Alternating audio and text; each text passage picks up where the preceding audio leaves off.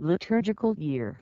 The liturgical year, also known as the church year or Christian year, as well as the calendar, consists of the cycle of liturgical seasons in Christian churches that determines when feast days, including celebrations of saints, are to be observed, and which portions of Scripture are to be read either in an annual cycle or in a cycle of several years.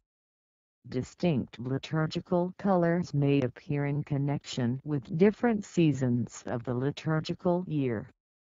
The dates of the festivals vary somewhat between the different churches, though the sequence and logic is largely the same.